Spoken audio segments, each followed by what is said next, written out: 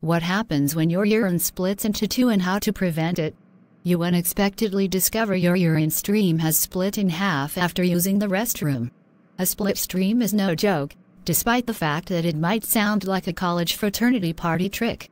This symptom, which is much more prevalent in men than in women, can be brought on by a number of underlying issues.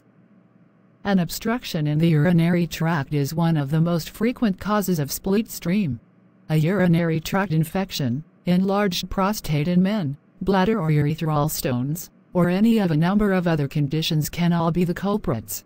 In these circumstances, the urine stream may be thinner than usual and, as it leaves the body, it may separate into two or more streams.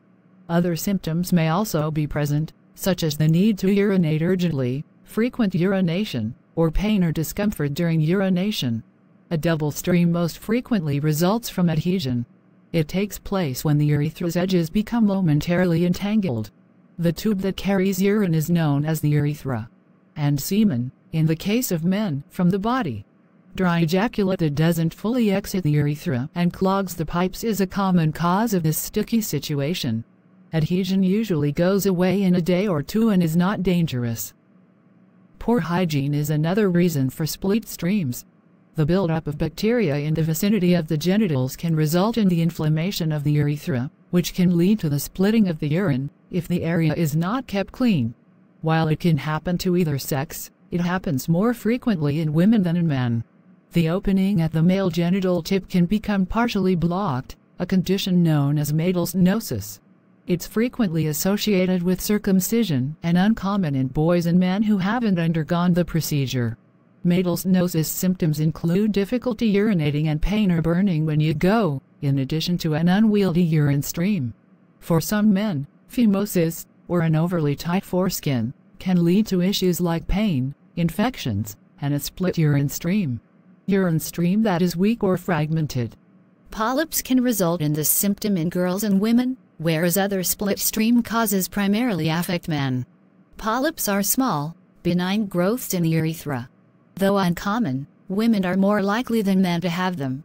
Thanks to bathroom logistics, it can be harder for women to identify a split stream, but they might notice a messier spray. To avoid split stream, it is important to maintain good hygiene by washing the genitals regularly.